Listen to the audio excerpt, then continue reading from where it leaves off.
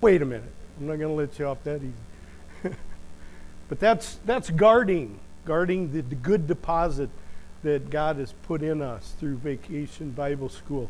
A lot of great stuff. You know, a long time before, Google and Facebook and all that stuff, and the powers that be that from that seem to know more about ourselves than we know about ourselves, or know about us than we know about ourselves. We were taught, at least I was taught, to not eavesdrop, not to listen in on other people's conversation.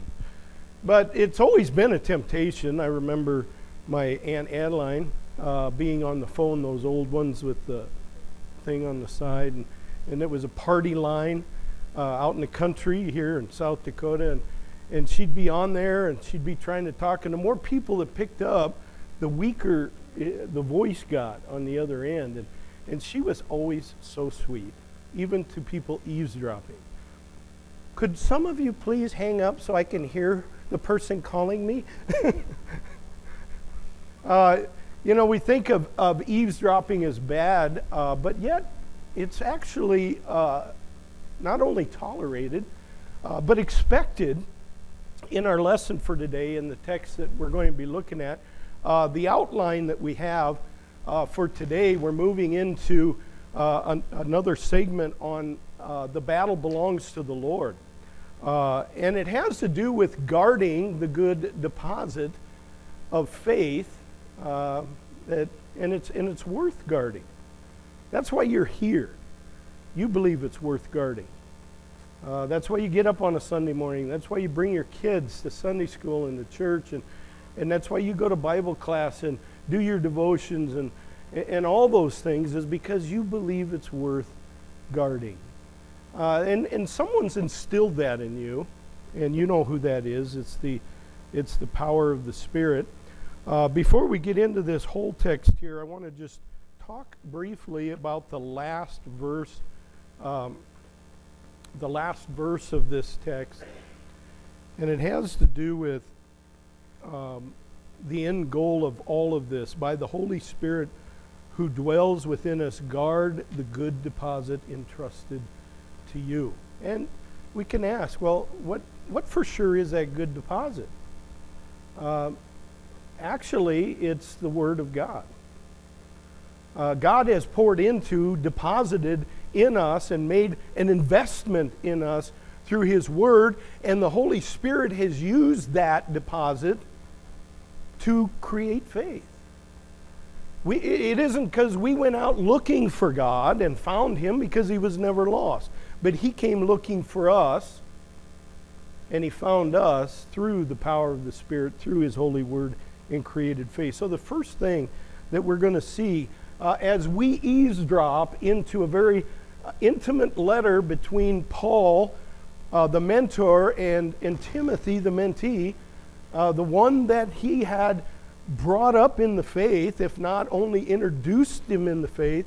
But the first thing we see is that as we remember, how faith came to us, we're guarding our faith. And that's what he's telling Timothy here. Just go to verse 1 through 5. It says, Paul, an apostle of Christ Jesus, by the will of God, according to the promise of the life that is in Christ Jesus, to Timothy. And listen to this tender language, my beloved child in the faith, one he got to watch grow and be nourished. Grace, mercy, and peace to you from God our Father and from Christ Jesus our Lord. I thank God whom I serve, as did my ancestors, with a clear conscience, as I remember you constantly in my prayers, night and day, as I remember your tears. Must have been the tears of when they had to be separated that he's thinking of. I long to see you, that I may be filled with joy. I am reminded of your sincere faith, a faith that dwelt first in your grandmother Lois and in your mother Eunice, and now I am sure dwells in you as well. You see, when we remember those that brought us faith, God uses people in our lives like he did in Timothy. Who brought him to faith? Probably his mother and his grandmother. And it was probably the grandmother. But then Paul got involved. Paul became a guard for his faith. When we think of how we came to faith, I would say and venture to say that most of us here came into this faith through very faithful parents or grandparents that brought us to a place like this, if not this one, and to a font like this, where God, through the power of His Word, connected with something as simple as water, deposited the Holy Spirit in us, and then everybody just walked away and left us alone, right? No, those grandparents, those parents. And yes, we brought in godparents and parishioners and Sunday school teachers and VBS teachers and all those people that God continued to bring into our lives, guarded that faith that was begun in baptism. There may be others here that have been brought into the faith through a friend, but it's always through people. God resides, His church resides in the hearts and minds of His people, and that's the only way He operates to get the Word, that deposit, to someone else and to guard it. And it's God that's doing it through the power of the Spirit. If you get a chance sometime, I encourage you to take inventory.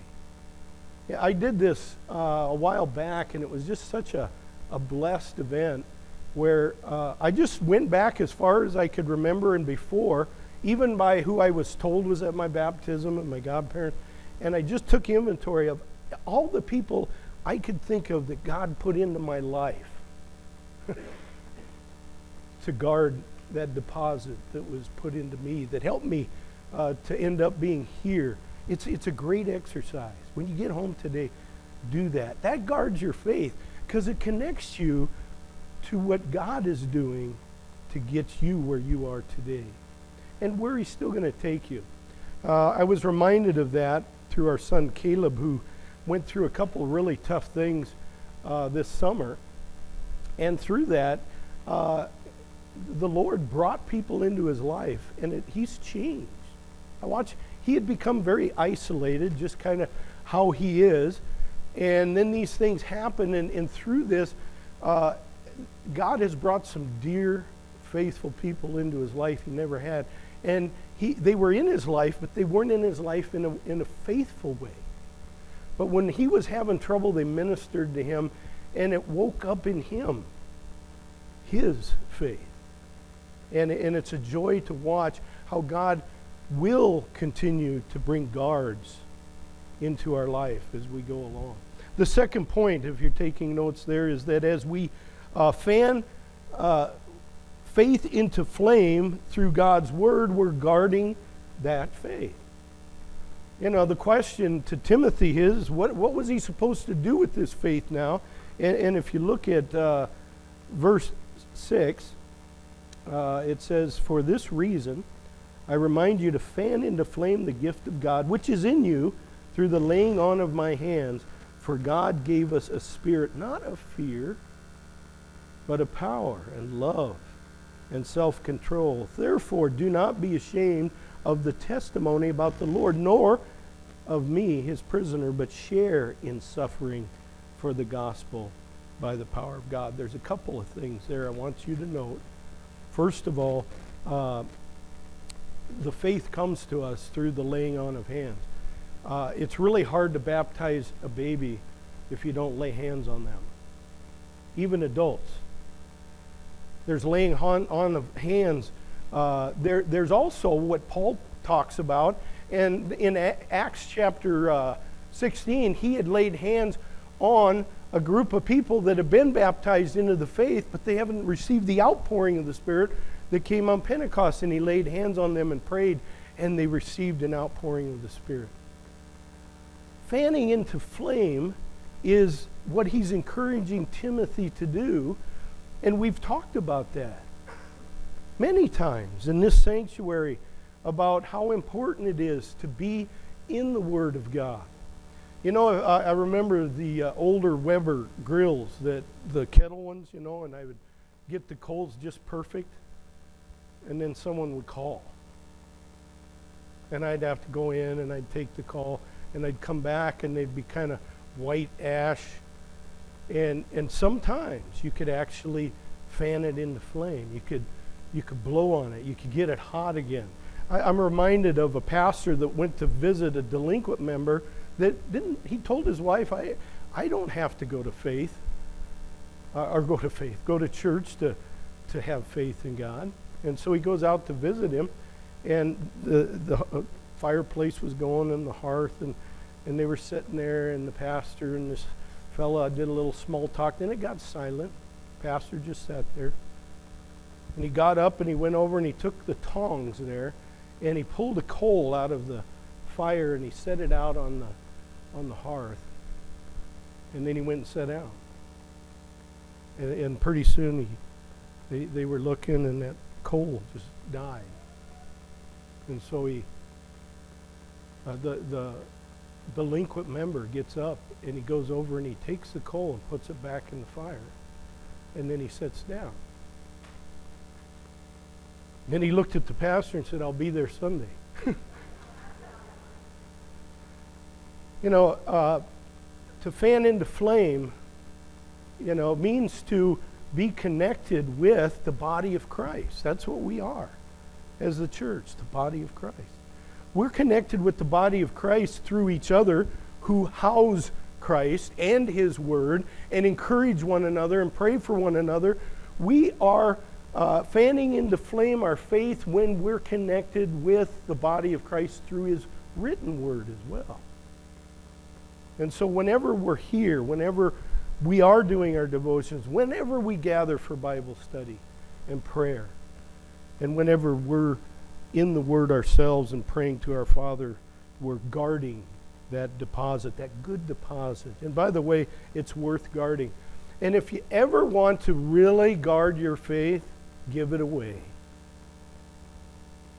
The Holy Spirit has a way of making that faith so strong when you share it with someone else. And that's, he's saying, don't be ashamed. This deposit is worth dying for. Don't be ashamed of me or this deposit that's in you. And so today, I just want to hold up the insert that's in the bulletin here today.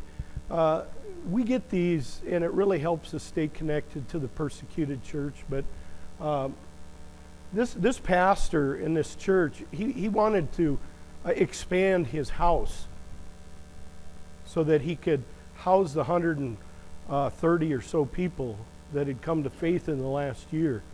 And the police came and at gunpoint tried to get him to stop and to give up his faith and denounce Jesus.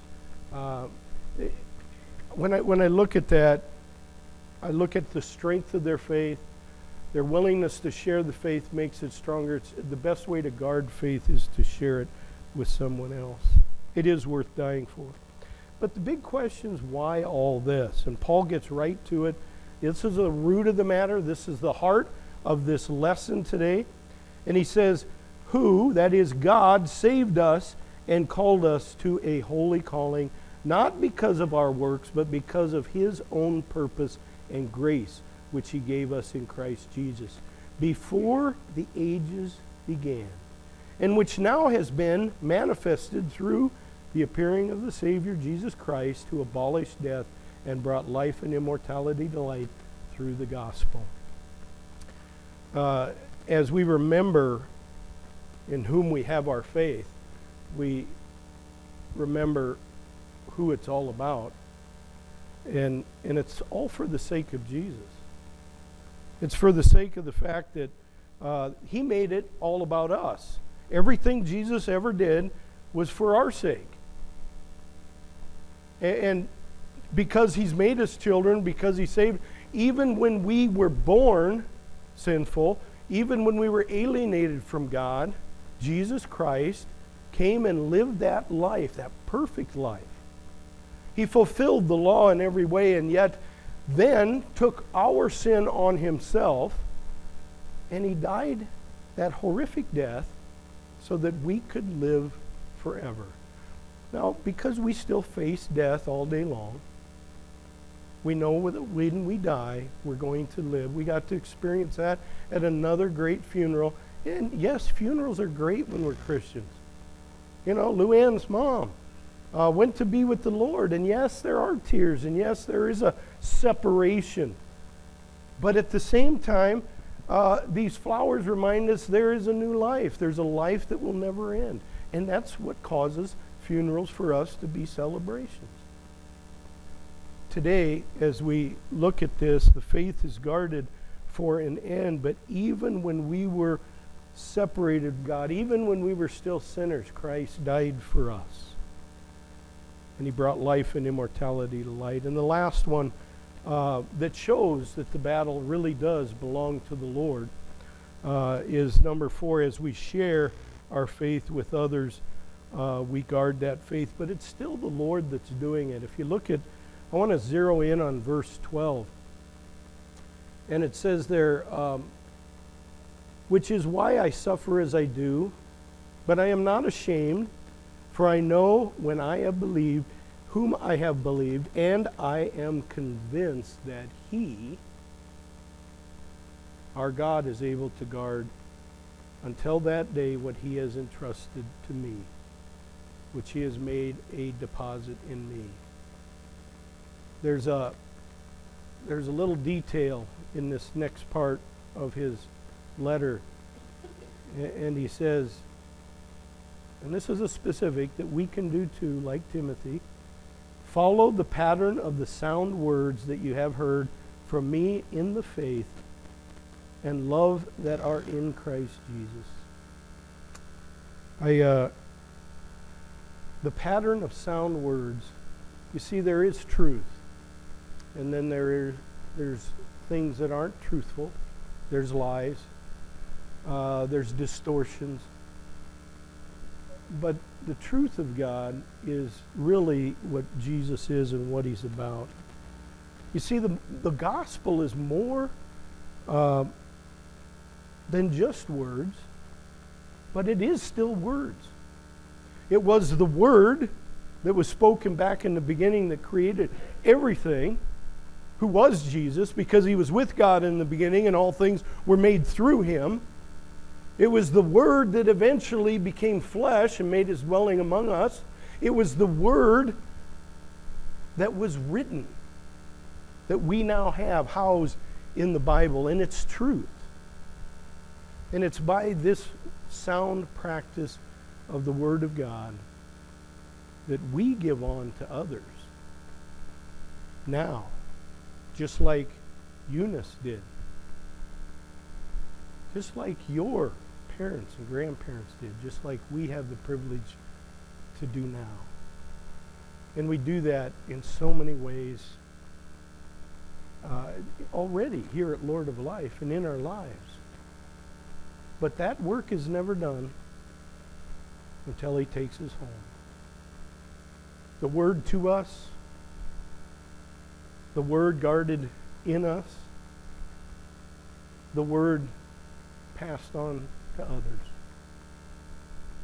Kind of goes full circle, doesn't it? That's God at work, guarding that precious deposit, and it's worth guarding. Let us pray.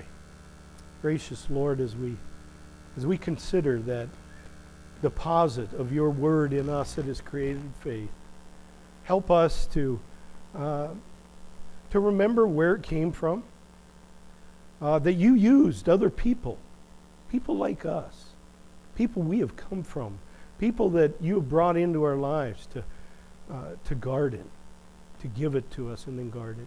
Lord, we ask that you would help those other people that you bring into our lives in your word to fan that into flame. May our hearts burn within us in regard to being in your presence and knowing that you're there. And then, Lord, also help us to guard that faith as we, and that deposit as we pass it on to others. Lord, there are so many ways that that can be done. But we pray for the ways that you're doing it in our Sunday school, in our Bible classes, in the proclaiming of the word here in this room, in our homes, in our small group studies, in the ministry for his children across the world, in the lives of people that are persecuted and held at gunpoint, in the branch that is preparing to reach out to people in a very intimate way to help lives be discipled. Lord, we also want to just thank and praise you for the ministries that take place out of here through people in our community. Help each of us, wherever you've placed us, in our vocations, wherever we're at. Lord, we also think of how you fan into flame the faith of kids, our children as well as other children from other congregations in our schools, both the Lutheran grade school and high school. As we prepare to finish a building that's going to house that ministry, we just ask your blessing on it. There are so many ways, again, that we can guard through the power of your Spirit, because that's where it's at. It's all about the power of your Spirit working through your word. In his name, amen.